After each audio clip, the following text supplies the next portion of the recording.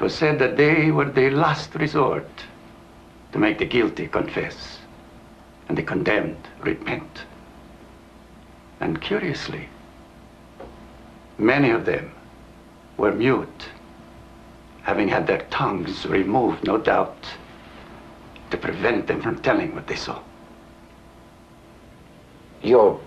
oh, shit! You're out of your mind. They're maniacs.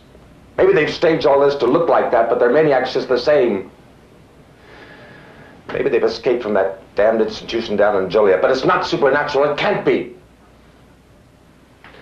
Anyway, how can you explain that cold-blooded creature, that queen of evil?